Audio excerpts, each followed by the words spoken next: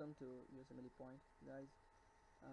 This is very brief topic, but very important regarding USMLE examination. So I'll tell you the most important point you need to remember about this disease. So they will give a history of a young man with a severe headache, raised BP. So I think you know the diagnosis. That's Can you tell me diagnosis? This is a pheochromocytoma. Okay, so pheochromocytoma, this is very important. The important point what you need to remember is I will tell you this, since this disease is very rare clinically, but you will find more often in USMLE examination. Okay, let's start. Okay, USMLE point. The important point what you need to remember in this with this disease is just the management point. Before that, I would like to tell you that try to remember 10 percentage of this disease.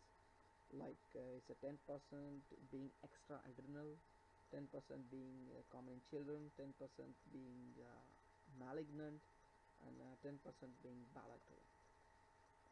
This is very important, and it is also associated with the men type 2 and other diseases like bone reclicosis, neurofibromatosis, bone whipple, lindoretinal cerebral hemangioblastosis.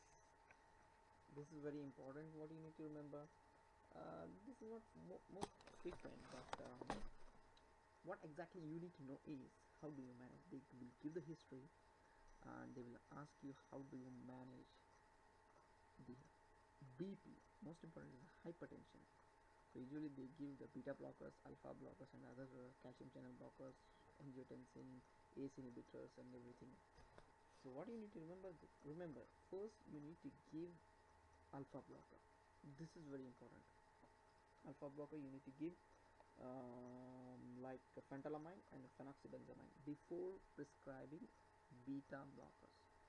Very important, right? Rest, there are many things you know already. Most of 90% people know about this disease. Like you check VMA in the urine, 24-hour collections, everything, CT scan you do to confirm the disease and everything. But the management is very important. Give phentolamine or phenoxybenzamine before prescribing beta blockers. Okay guys, thank you so much for watching.